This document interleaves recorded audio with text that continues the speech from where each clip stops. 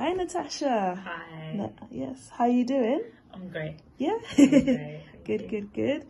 So thank you for taking the time to talk to me. Of course. Yeah, and, you know, to kind of share what you're doing with your magazine and just kind of sharing in our vision of kind of uniting the Black people together with our Afro-global vision.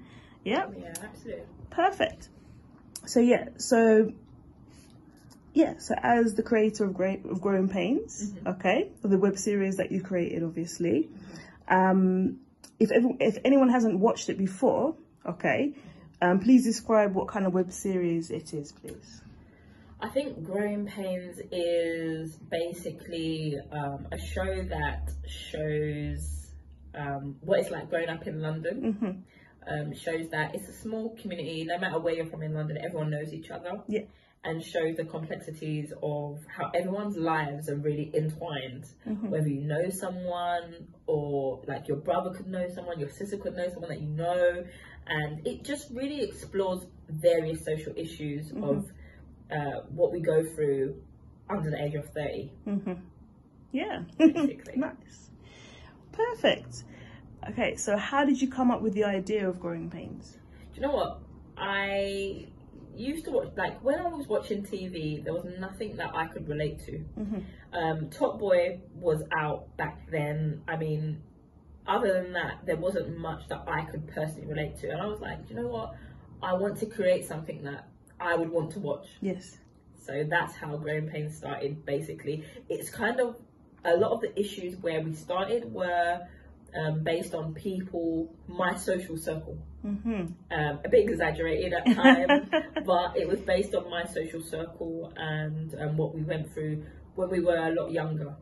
Okay, perfect. Yeah. Right, so I know that the third series is coming out soon, okay? So when can we expect to see it? So season 3 will be released mid-November, so about 3 weeks from now. Okay. 3 weeks from now, I would say. Yeah. Okay, perfect. Look forward to it. Right. So some of your characters even are dealing with, you know, very serious issues, obviously, like body dysmorphia and being raped, stuff like this. Okay. How hard was it to film these scenes? I think the rape part was more.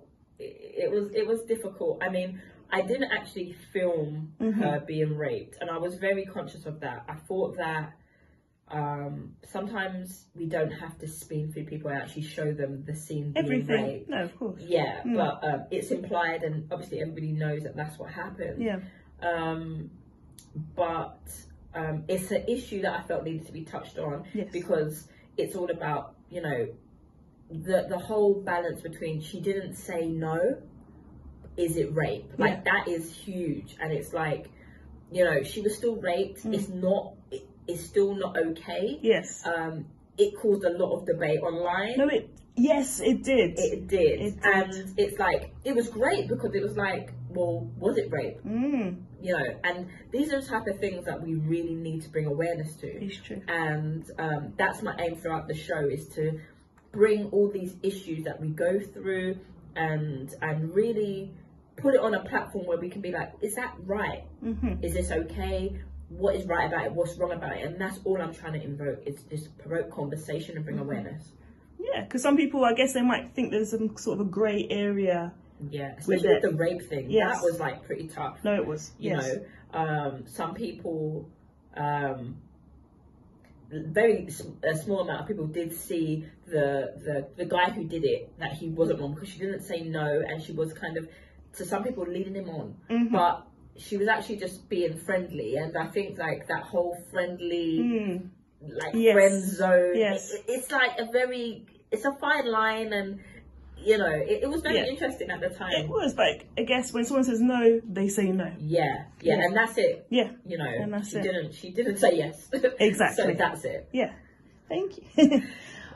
Okay, so Natasha, if someone wanted to star in your web series, okay, how would they go about doing that, approaching you? I think that's a good question, because a lot of people these days have been contacting me via social media, my emails, you know, even in person when I meet them.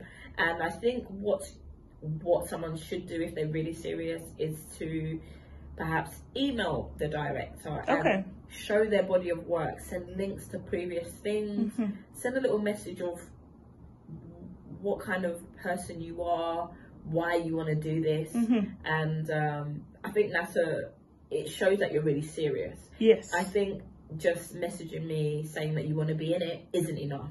You need to show that you've taken that extra step to show that, like, I really want to be in your show, and this is what I've done, and maybe why you feel like your input would really benefit the show. Okay, perfect, thank you. Okay, so your scenes seem so real, to be honest, right? That I saw on your Facebook page whilst filming that one of your actors was arrested, actually, for having